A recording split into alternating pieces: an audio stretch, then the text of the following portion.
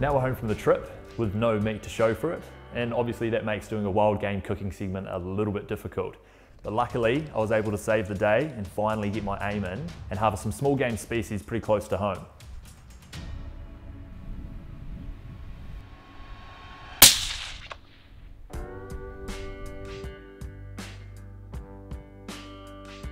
The humble hare is usually looked past as a prime table meat in New Zealand, and I've actually never tried it before, so I'm hoping it works out.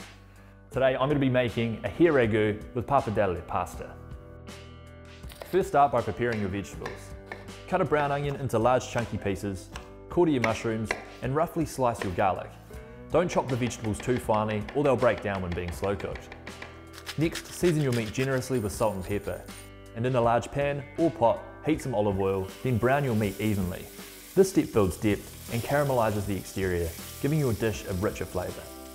Remove the meat from the pan, add your onions, garlic, mushrooms, bay leaves and thyme. Fry until the onion is translucent. Add a good splash of red wine to the pan to deglaze. Simmer this until the alcohol is cooked off. We're going to use a pressure cooker, but you can do this recipe in a slow cooker too. Add your browned hare meat and the contents of your pan into the pressure cooker's pot. Then add a can of chopped tomatoes and a good helping of Glass Eye Creek wild meat sauce to add some sweetness and delicious smoky flavour to the dish. Then finally, pour in some beef stock. Ensure you add enough to cover the meat. Set the cooker to your desired time frame. Obviously a pressure cooker is faster than a slow cooker, so make sure you plan accordingly and check the meat throughout the cook.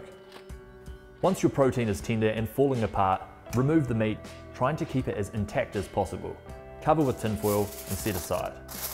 Then get on to reducing your sauce. This is the perfect time to add any more seasonings it requires.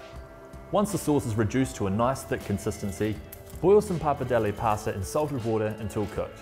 Drain the water from your pot, add some olive oil and rough chopped flat parsley, and now you can put it all together.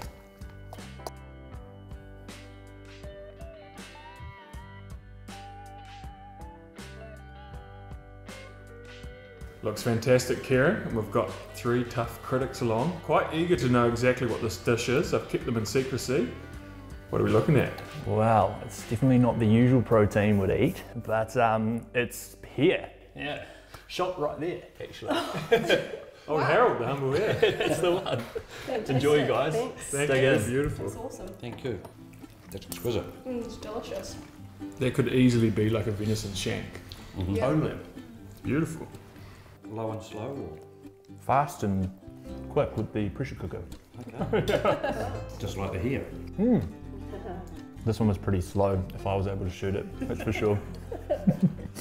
Pretty darn good dish, I'd say, Kieran. Thank you. And why did we do all those miles in the hills, lose all that sweat just to shoot something in the back paddock for a feed? Makes it taste that much better, hey? Yeah. Cheers, mate. Cheers. To the unluckiest hunter I know. I'm true to say that.